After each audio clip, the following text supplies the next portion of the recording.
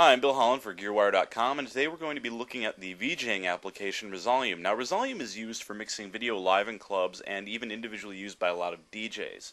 Today we're going to be using the 3 effect sends, which are used much the way you'd use an audio effect send, except in a video application. So let's take a closer look at that.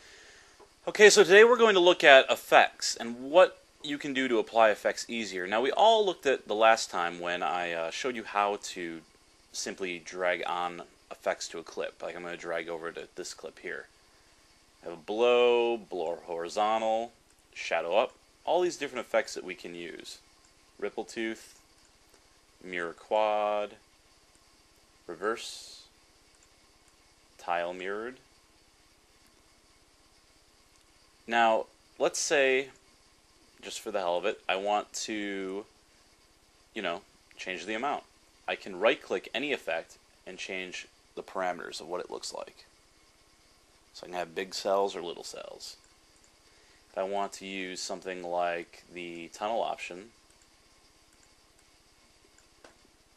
drag that on there. I have a tunnel, but if I right-click and I go here, I can actually change how deep that tunnel is. Notice how I go with the slider. Now, one thing that's very, very useful, let's get out of this, is something I like to use quite often. Let's just exit that. Bring up my Blender footage. We have a blender and a drill and a mixer and a drill.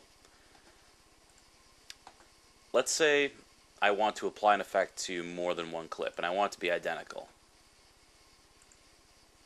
So I have this clip and I have this clip here, or better yet, this clip. So I take this clip up here. I'm going to, let's see, I want to make everything low res, so I'm going to drag it into the effect panel over here.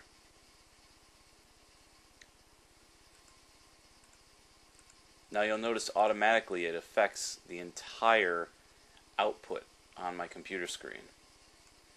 So if I bring this down and go out to this clip is going to be affected the same way.